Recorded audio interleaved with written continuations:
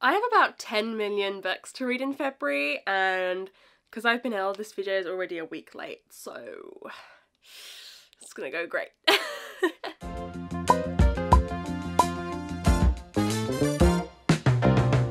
Hello friends, welcome back to my channel and welcome to TBR Cluedo! If you don't know, TBR Cluedo is my TBR game that we play every month. It's time for February, babes. I know this video is late, okay? Because I got ill, everything got pushed back, and it is what it is, okay? So yeah, in this video, we're going to be finding out if TBR Cluedo is going to be kind to me.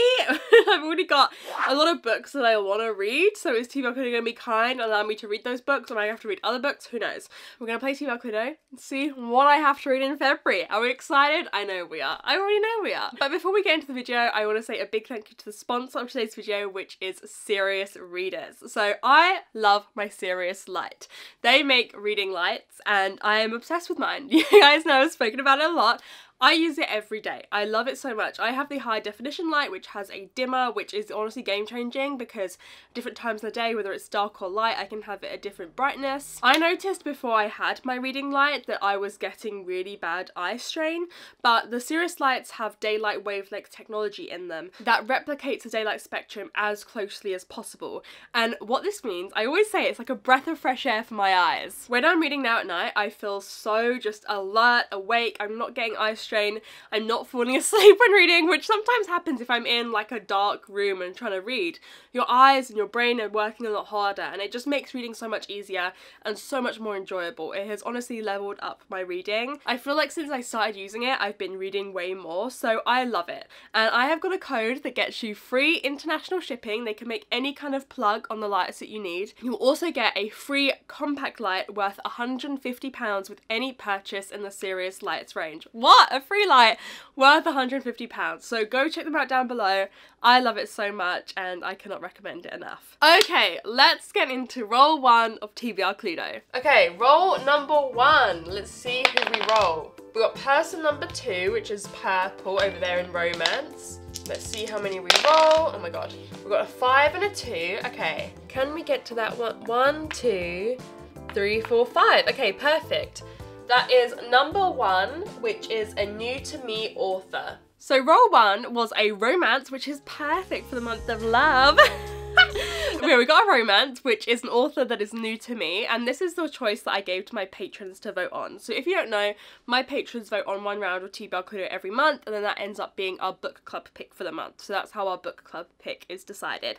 And the choices I gave them this month were Part of Your World by Abby Jimenez, Dating Dr. Dill by Nisha Sharma, Spoiler Alert by Olivia Dade, and After Love by Tanya Byrne. And the book that won the poll, well not unanimously, but with over 50% of the vote, is Part of Your World by Abby Jimenez. I have heard so many good things. I am so excited to read this with them. I think it's about, you know, this couple who meet, she's from a city, he's from a farm, and they kind of upend each other's lives and trying to figure out how their worlds can merge. My mum read this and she loved it. She went and bought loads of Abby Jimenez's backlist. So I just heard so many good things. It's got such a high rating and they all seem really excited to read it. So I am super excited too. You know, romance isn't always my thing, but I can give a romance 5 stars, exemplified by Ali Hazelwood. I also love Talia Hibbert, so I'm hoping this will fall within the romance that I do love.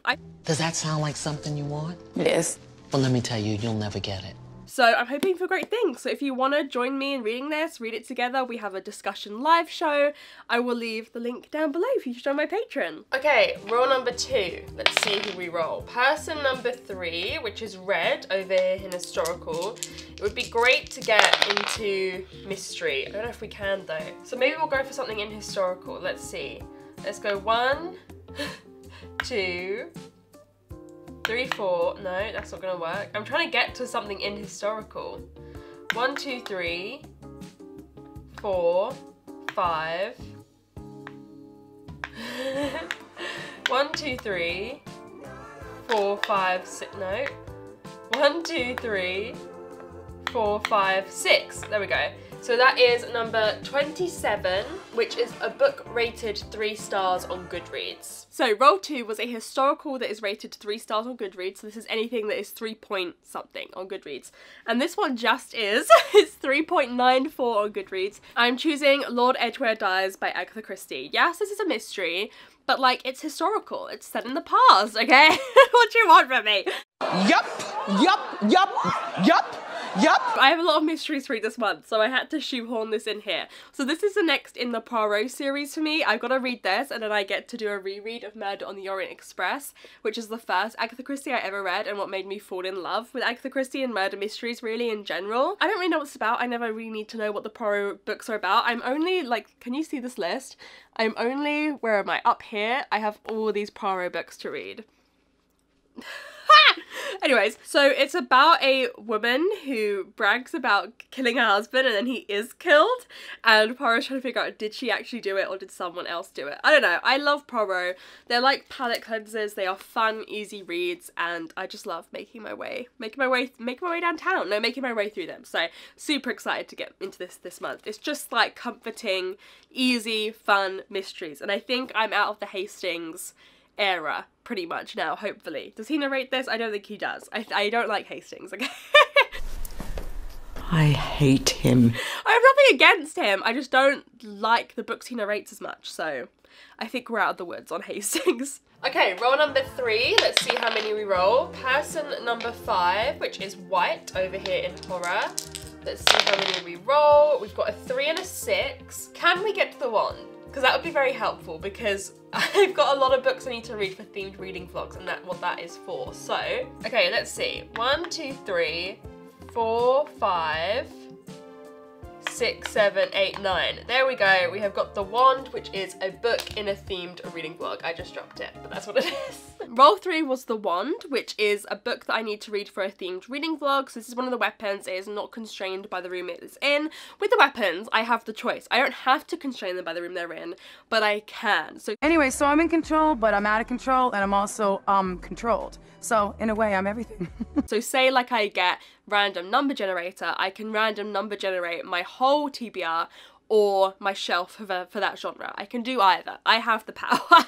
I make the rules. I'm not going to use the rules don't apply GIF because I just used that in my last video, but just know if I hadn't it would be in there. The book I have chosen is Station 11 by Emily St. John Mandel. I'm going to read this for a video. Will probably be out at the start of March, but I do need to read this month. I don't know much about this. I think it's about, isn't it about like a group of actors in like a pandemic or after a pandemic where like civilization has collapsed? I don't know. But this is like a modern day classic. I feel like everyone loves it. I have heard nothing but wonderful things about this, and I read my first Emily St. John Mandel, The Glass Hotel, last year, and I did enjoy it, but I feel like this I even have a bigger chance of loving. I really liked her writing. I really liked the interesting stuff that she chose to focus on. I don't know. I really enjoyed it, so I'm super excited to see what I think of Station 11. I feel like almost everyone has read this now, and I am just behind the curve, because I feel like it came out when I wasn't really reading, like what, 2016 if I had to guess? Oh, 2014. Yeah, I'd kind of stopped. I was stopping reading around 2015 until like 2018. So I think there's a lot from that kind of era that I missed out on. So very excited to get into this. Okay, roll number 4. Person number 1, which is green over in fantasy. Let's see how many we roll. Oh my gosh. A 4 and a 5. Okay. Let's go 1, 2, 3, 4 to number 15. I can't hold anything right today. What is that one? That is, oh, a book that a booktuber hated. Okay, well, roll 4 was a fantasy that a booktuber has hated, and I was like, oh shit, what am I gonna pick for this? I realised I needed to finally read Book of Night by Holly Black. Yeah. In terms of who hated this, I know Jessie from Jessie the Reader, I think, gave it 2 stars. I think Ro gave it, I think DNF'd it. I remember seeing on Goodreads, so I mean, this has been a universally pretty much disliked book. I'm very nervous. I've never read anything by Holly Black. This is going to be my Holly Black introduction, which I'm not sure this is the best way to be introduced to her, but hey, it is what it is. Yeah, people have not been loving this. All I know about this, I'm just gonna tell you, all I know about the plot is that it sounds like a Ninth House ripoff, and I love Ninth House and I'm protective of it, so like I'm not feeling the most confident. I think it's about a girl with a dark past who tries to put itself behind her, and there's magic and it's weird. I don't know, I haven't heard all the best things, but sometimes when everyone else doesn't like a fantasy, like not everyone loved Ninth House has been a bit controversial, I love it, so maybe this will go well for me. Who knows? Okay, time for number 5. Can I finally get Mr. Brown here in mystery? Everyone pray for me. Nope, person number 1. Let's see how many we roll. Got a 2 and a 5.